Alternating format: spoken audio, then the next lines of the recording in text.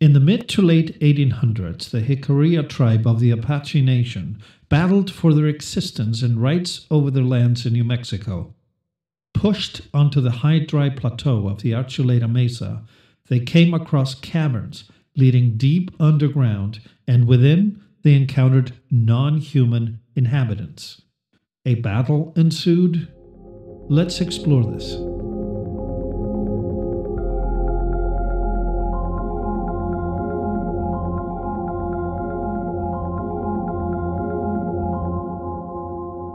Hi everyone, and welcome to Project Bluebook, where we explore all things unidentified. I am Thor, and thanks for tuning in. So how do we know this?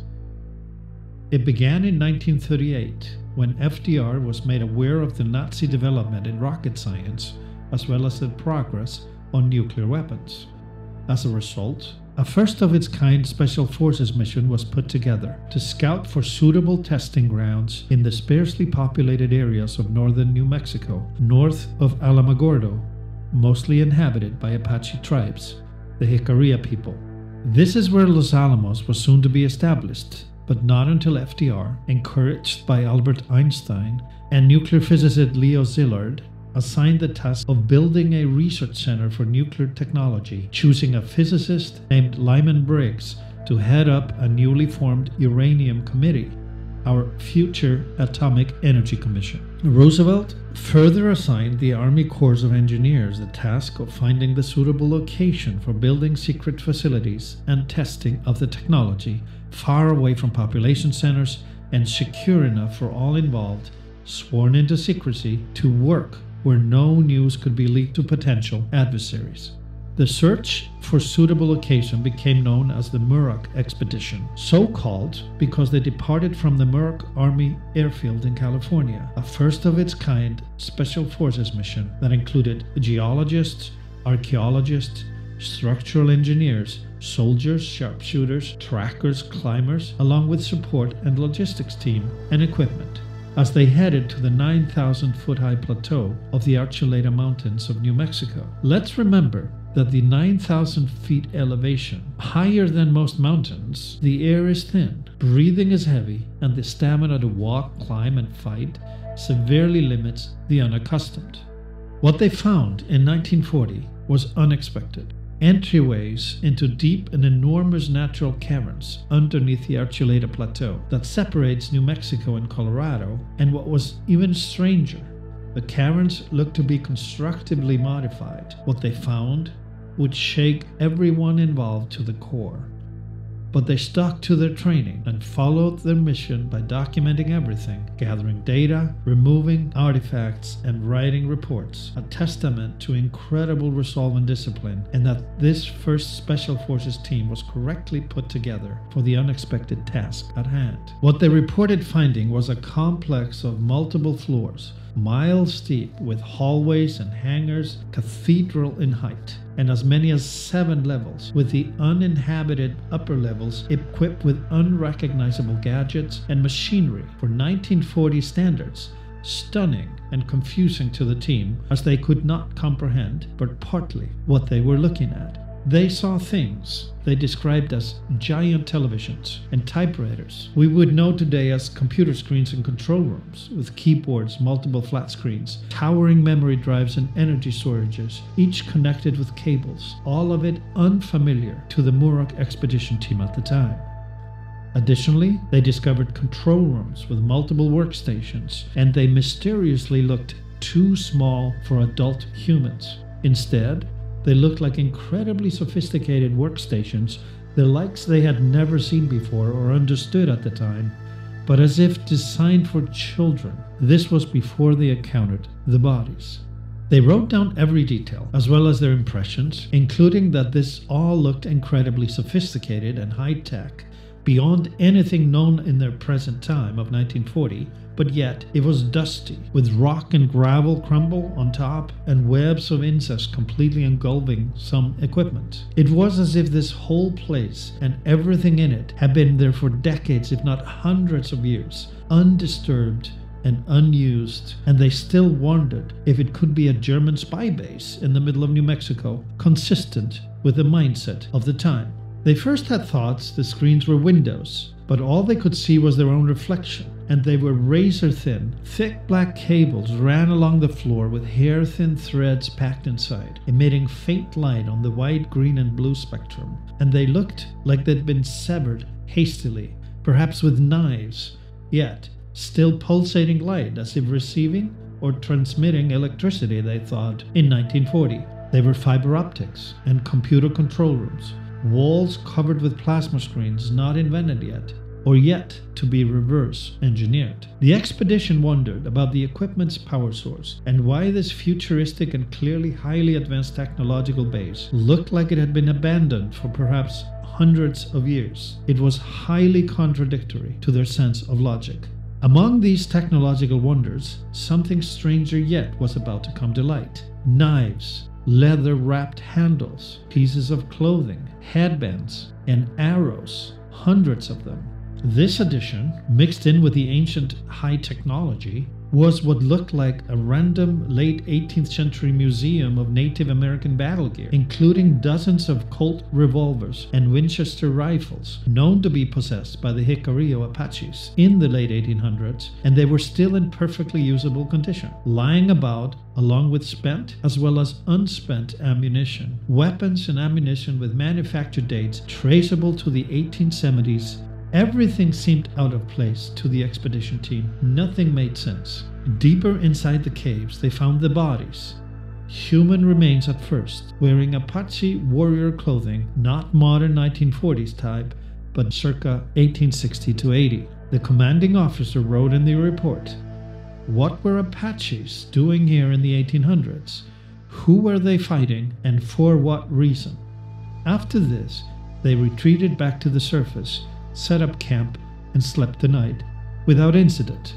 The next day, daring deeper, they came across tablets written on metal depicting hieroglyphs of unknown origin, later to be found to be partly matching cuneiform writing of Old Sumeria, first discovered in Mesopotamia in the 1840s, assigned to the Akkadians, and later to be suggested by Sitchin to be the writings of the Anunnaki. They looked the same, only more complicated. Tablets after tablets, showing more sophisticated versions of cuneiform writing, etched into metal, found in caves deep within the Archuleta Mesa in New Mexico, North America.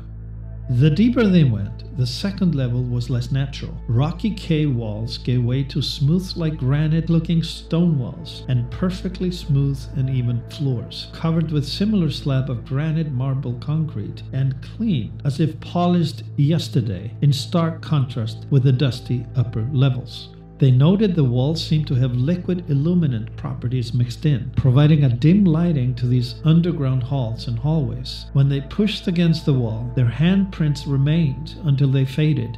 They could write on it, and it stayed lit for a second. They had never seen such material before. On this edge of two worlds, at an intersection of natural caves and fabricated dwellings, it looked like a fierce firefight had occurred, with casualties on both sides, dozens of them. This is where they found the remains of the others, the inhabitants, small-sized, humanoid-looking creatures with disproportionately large heads and large eye sockets, some with arrows lodged into their bodies, decomposed, mummified. The size of the workstations on the upper floors began to make sense. Little by little, with every step they took, they were beginning to realize the magnitude of their findings. There's lots to unpack here. Not just the battle between aliens and Apaches in the 1870s, but everything we have since learned about this technology, the inhabitants, their origins, the reverse engineering, Roswell's proximity, and so much more. Decades later, including in our modern times, second and third decades of the 21st century, whistleblower accounts have since come forth regarding this base and the discoveries that were made that time in 1940 and for decades since. They include people that were assigned to work there temporarily, or long-term and emergency responders tasked with sorting out future battles that were yet to take place with the inhabitants and the 1940 team encountered in the days that followed. People like Paul Benowitz and Phil Snyder, all of which have deceased under questionable circumstances since their disclosure. And there's the identified as Colonel X Anonymous, the interview topic of an infamous book that would become a must-read entitled UFO Highway by Anthony Sanchez, published in 2010. I'll leave a link below on how to obtain it. All independent accounts agree in principle on timeline, internal description, function of the facility, its age, and most importantly, its inhabitants, their purpose and pursuit, as well as their own relations to them. Collectively, they paint a rather shocking picture of human-alien relations and agendas, but also explain so much so comprehensively. They provide an enormous wealth of information, all of which must be covered in future episodes. Not just the Hopis and the Navajos, but also the Apaches apparently, and their tribes, all have stories of interactions with alien presence on Earth, and it is incredibly detailed, consistent. In particular, this story we are covering here today. Stories of beings descending from the sky, demons living within the earth, and lights seen in the sky and disappearing into the mountains. If you traveled to Dulce, New Mexico today, a town bearing the name of Sweets, you'd find that every living Jicarilla Apache, all 2,800 of them, have seen a UFO over the mesa, and many have seen them several times and continue to see them on a regular basis, traversing up and down the state, around Dulce, the Archuleta Plateau, San Antonio, New Mexico, Aztec, Farmington, Roswell, and Los Alamos, coming out of and disappearing into the Archuleta Mesa and its mountain range. Let's go back to when the Jicarilla Apaches were dwindling in numbers and their land was being overtaken by white settlers and the U.S. military, arriving in droves since the U.S. annexation of New Mexico in 1848. Their numbers dipped below 1,000 before the turn of the century, as they were hunted down and killed for simply protecting their land and fighting back for a way of life, the right to survive the onslaught of outsiders invading their land. The reality of the events I describe are not only supported by the whistleblowers from within, but are upheld by two historic facts converging on the 1870s and 80s, correlating with the Murrock expedition findings. This has not been linked to the cave battle of aliens and Apaches before, as far as I can tell, but at the time, the Jicarillas, two other Apaches, were known as fierce fighters, with their chief Garfield claiming 10 white lives for every 1 life lost to the tribe. But he also knew and stated they would ultimately be outnumbered because the influx of whites seemed limitless, and it was a fulfillment of their prophecy. They were ultimately met with the Northern Army in 1854 and lost, after which they were forcefully settled under a Maxwell grant in the northernmost regions of New Mexico on a small part of their own original lands. You will now see how precisely known history is beginning to match with the cave findings. In 1872, that an attempt was made to relocate the remaining Jicarilla by force away from northeastern New Mexico to the west, and they themselves ventured out looking for suitable areas, including to the Archuleta Mesa, right there between 1872 and 1876. They were ultimately granted rights to a settlement in the northwest part of the state, now the home of their reservation, including their town of Dulce, established in 1877. As they were driven into the northwest corner of the state, their vanguard warriors, armed with knives, arrows, Colt revolvers, and Winchester rifles, were forced to scour the dry, high plateau for suitable settlements for the remainder of the tribe. Perhaps as many as 100 fierce soldiers coming across these mysterious caves, and within them they unexpectedly encountered humanoids, greys, who fought back with weaponry unknown to the Apaches. Yet, the record shows within the caves they fought bravely and killed many of their opponents, armed with sophisticated laser guns that blasted holes into their bodies and heads. The stories of the cave findings and those battles lived on in the memory of the Jicarilla Apache tribe, and those that are entrusted with that information receive it from the highest authority within the tribe, with only a selected few hearing it firsthand from the elders, because it is the oral inheritance of their history, their ancestors, and to them it is holy and sacrilegious, were it to be just divulged for sensation and fascination. Other battles have raged in the Dulce Archuleta Mesa, also known as the Rio-Aux complex. To this day, it remains a military no-fly zone by the Federal Aviation Administration.